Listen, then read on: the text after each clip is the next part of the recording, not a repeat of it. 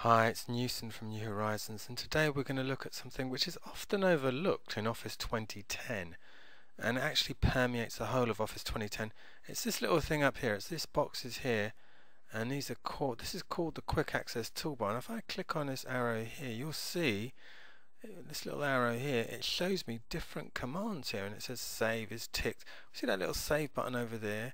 See undo is ticked down here and redo is ticked. But if I wanted to add that new button, which would create a new workbook, I just click there and it adds it to the Quick Access Toolbar. This little thing along here, although minute, is called the Quick Access Toolbar. And if I want to add open, I'll just tick it. So that's our first thing. If I wanted to add email, or to email the current workbook I'm in and create an Outlook thing, quick print, print preview and print. Yeah. So all those things that I check are now added. If I don't want them there from this list, obviously all I would do is uncheck. So if I didn't want preview, print preview and print there, I just click on that, uncheck it, and it's moved. Now what you can do with this Quick Access Toolbar, the first trick you can do with it, you can show it below the ribbon. What does that mean? Well, it will remove it from the top here and it will move it below the ribbon, so it's kind of a little bit more accessible. So if I click on this button here, so what do? I opened up here and I'm going to move down to show below the ribbon. So that's our first trick, and as you can see, the actual Quick Access Toolbar is moved below the ribbon.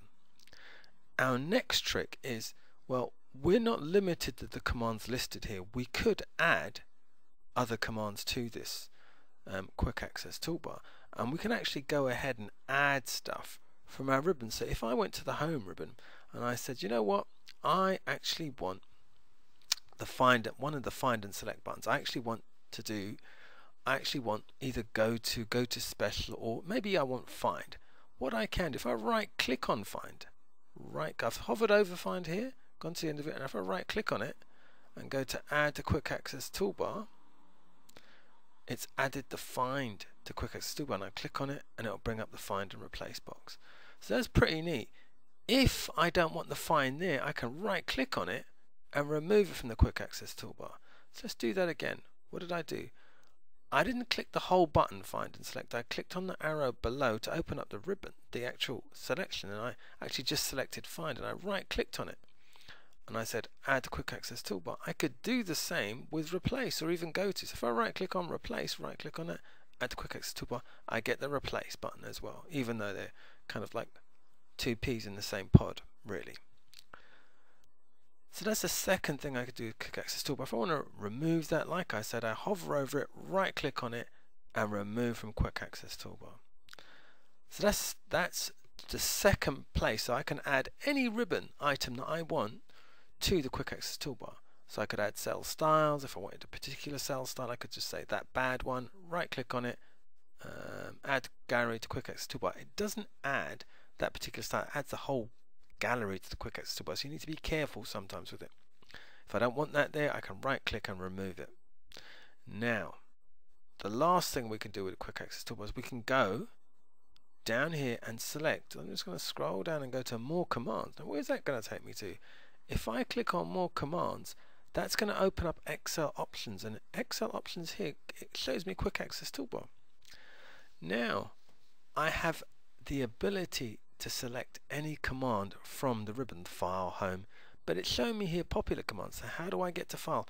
This is popular commands, and these are the popular commands that I could add. But what I can do is if I click on this arrow here, I could go to commands in the file tab. So if I wanted something from the file tab, now the thing to remember is the file tab is currently selected. If I want something from it, I've got to click down here, and what I might want is email as XPF. That might be useful. Email as PDF might be useful. I might add that. If I scroll down further, I think there's actually, if I want a particular command, I know the first letter from, there is a save. If I click on save and S, I've pressed S and it shows me I can say save as other formats. Is there a publish? Actually, it was wrong. Publish as PDF and XPS. So that's what I want to do. I want to add that to my Quick Access Toolbar. And what I can do, suppose I don't really want these commands at the end, I can move them up and resize them. Okay. Yeah, that's the first thing, and I can say, you know what, move that up as well. The next thing I can do here is if I get my Quick Access Toolbar messed up completely, I can reset. I can say reset all customizations or reset only Quick Access Toolbar. Right. The other thing I could do as well is I can export all customizations made to my quick access toolbar. I can export it to a file, save that file down. If I save, I'm not going to save it now, but click on save, and then on another computer I can import that customization file, and it saves me having to I can import that same file that I saved, and it saves me having to do my quick access toolbar all over again. So I could do this for a work PC and a home PC if I wanted to. Now, hope that helps, and thanks for watching. Bye for now.